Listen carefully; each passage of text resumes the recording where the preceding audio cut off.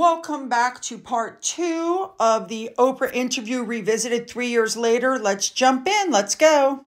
The next thing she said was that she and Harry gave their interviews after the South African tour, you know, where they stood in some of the poorest parts of Africa after having the red carpet rolled out for them and having the best of the best. And she cried that nobody had asked her if she was okay. She had said that they did that and they were just so tired and exhausted and they'd reached out to the palace for help, but she never said who they reached out to or why, actually. All right, moving on. Also, throughout the entire interview, she kept saying the palace didn't protect her. The palace didn't protect her. And when Oprah asked her what she meant, she said they wouldn't speak up on her behalf against any negative stories. Of course, we've since learned that the palace defended Meghan at least 9 times, including before she even joined the royal family. So her allegations that the palace fed her to the wolves was a lie. Right. All right, here's the next thing that she said. They didn't want him to be a prince or a princess, not knowing what the gender would be, which would be different from protocol. Well, that's an out lie, because she knows that per a letters patent that was put out by George V, it says the great-grandchildren of the monarch are not princes and princesses except for the eldest son of the Prince of Wales, because he's next in line to the throne. And she was also aware of it because of the next thing she said. Member of color in this family not being titled in the same way that other grandchildren would be.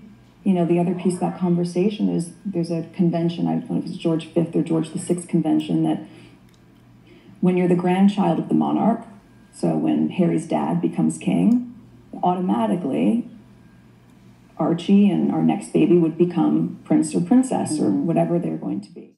FYI, Meghan was not the first woman of color in the family. Queen Charlotte was. But going back to the rule, even though she's aware of the rule, she's insisting that it's because her child is a child of color that he's not getting the title. Receive security. Who tells you that? I heard a lot of it through Harry and then other parts of it through conversations with family members. Then she said that that title is his birthright and they're trying to take it from him, even though she understands the rules. Listen to this. Yeah, but also it's not their right to take it away. Yeah. Right? And so I think even with that convention I'm talking about, while I was pregnant, they said they want to change the convention for Archie. Well, why? Did you get an answer? No. You still don't have an answer? No.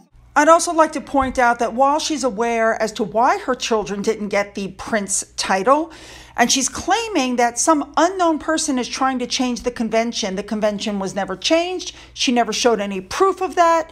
She never named names. It's just some unknown person stated they're going to change the convention. You know, she didn't name anybody, and she doesn't have any proof. There's no receipts. I think it's pretty obvious she wanted Archie to have that prince title and nothing else was going to do, and he wasn't entitled to it. By the way, the whole security thing, an infant doesn't need his own security. He's with the parents and they have security. I think she wanted a 24/7 guard just for Archie. All right, moving on. Okay, so it feels to me like things started to change when you and Harry decided that you were not going to take the picture that had been a part of the tradition for years. And we weren't asked to take a picture. That's also part of the spin that was really damaging. I thought, can you just tell them the truth? Can you say to the world, you're not giving him a title and we want to keep him safe, and that if he's not a prince, then it's not part of the tradition? Just tell people and then they'll understand. But they wouldn't do that. But you both obviously were aware that that had been a part of the tradition. And was there a specific reason why you didn't want to be a part of that tradition? I think many people interpreted that as you were both saying, we're going to do things our way, or we're going to do things in a different way. That's not it at all. I mean, I think what was really hard, so picture now that you know what was going on behind the scenes, right? There was a lot of fear surrounding it. I was very scared of having to offer up our baby, knowing that they weren't going to be kept safe.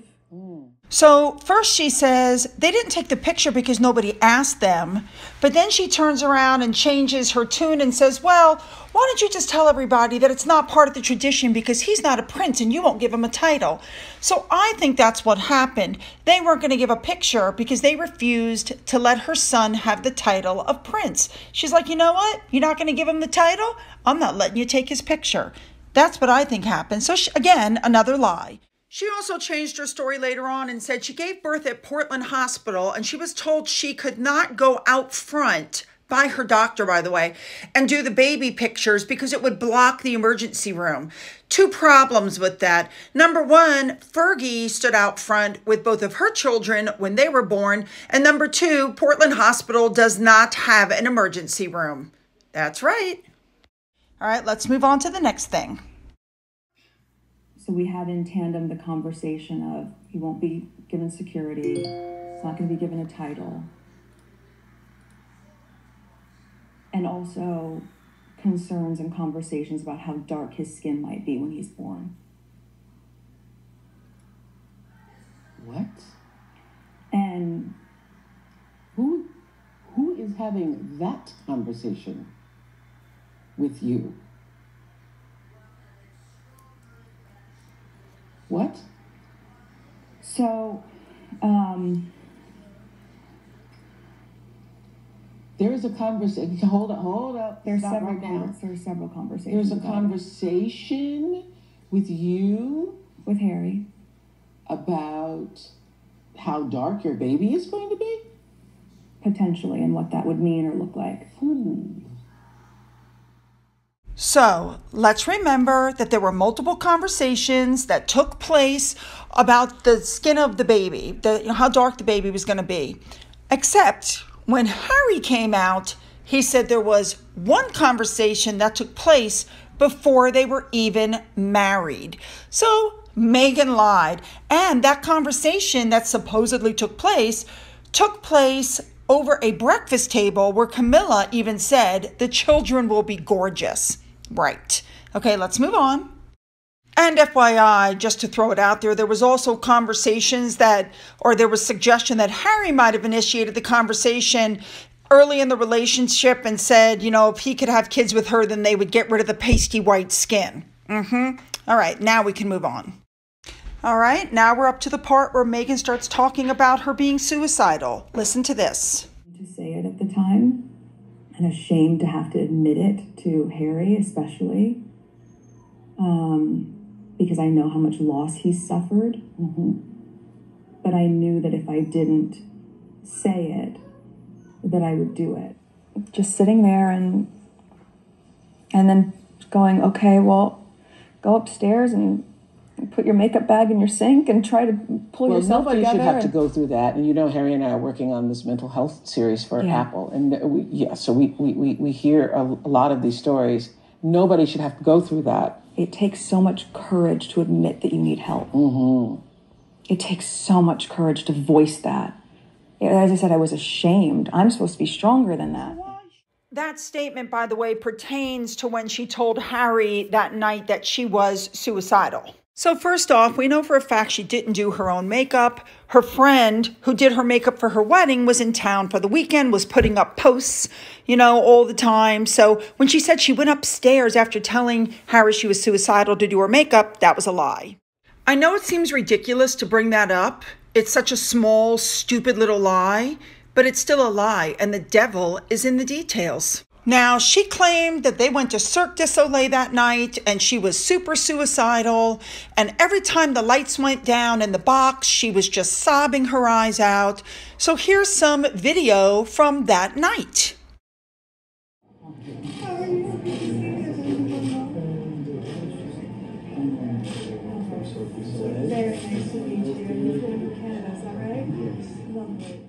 Here she is without Harry glued to her side.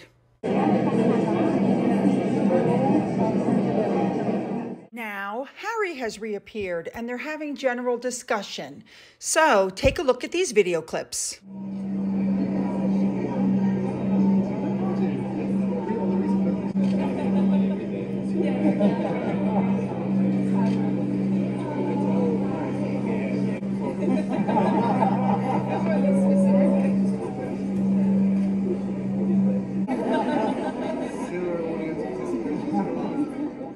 Then they took their seats. Here they are.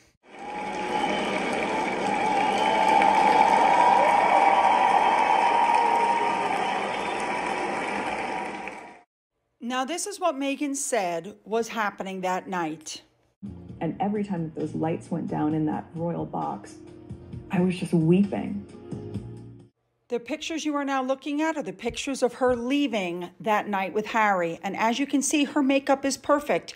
There are no streaks going down her cheeks. Her eyes are not red. Her mascara is perfect. This does not look like somebody who's been weeping in the royal box.